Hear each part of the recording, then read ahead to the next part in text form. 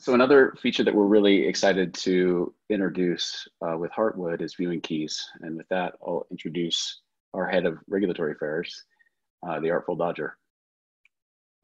Thanks, Josh. So yeah, as was mentioned, viewing keys or support for viewing keys was added in version 2.1.2, and as we're all aware, the key functionality that differentiates Zcash from many other cryptocurrencies is that it includes the ability to create shielded transactions.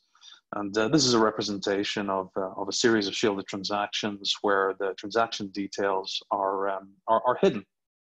And what viewing keys allow you to do is get a view for a third party into the details of the transaction.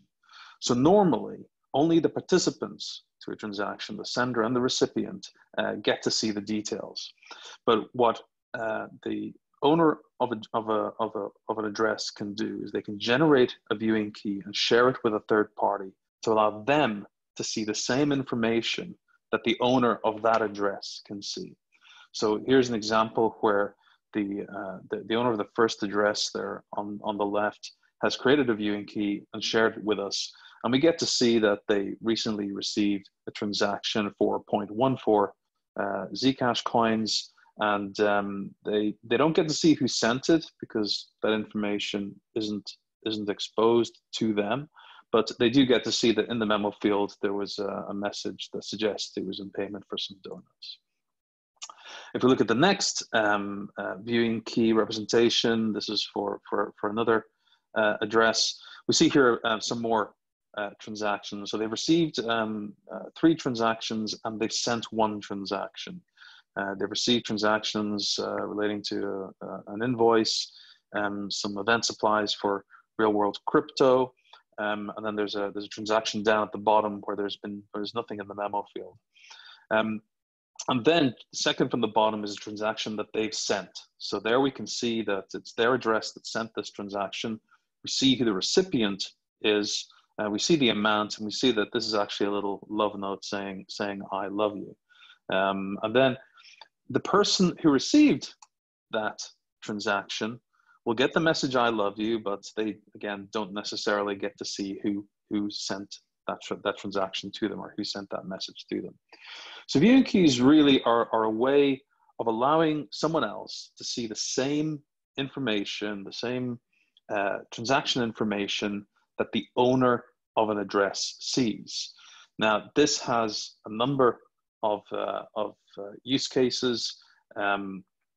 It allows exchanges to support shielded deposits and to be able to detect when a deposit has been received at a shielded address whilst keeping the spending keys for that address secure using, for example, a hardware security module. It also allows exchanges and custodians or other parties who need to have third-party auditing of their Zcash holdings to hold those coins in a shielded address and to provide a third-party auditor with the viewing keys to verify how many coins they're holding and what the transactions in and out were. And there are other use cases for Zcash, for example, Zpages and Zbay, which we expect will also be able to make use of viewing keys to enhance the functionality that they've built on top of the Zcash blockchain. A couple of things to be aware of with shielded transactions. They allow all of the activity associated with an address to be viewed by the third party. So all of the past transactions and going forward, all of the future transactions received at or sent from that address can be seen with that viewing key.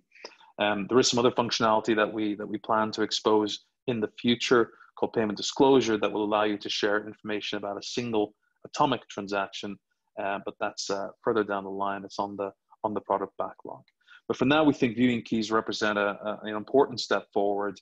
They unlock or remove an obstacle to exchanges that want to support shielded addresses for shielded deposits and shielded withdrawals.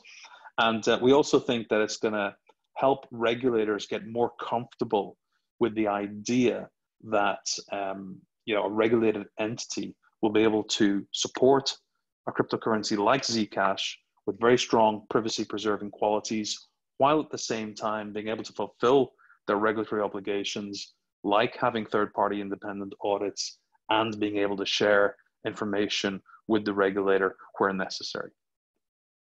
So that's Viewing Keys, and now I'll hand you back to Josh. Thanks, Tadger.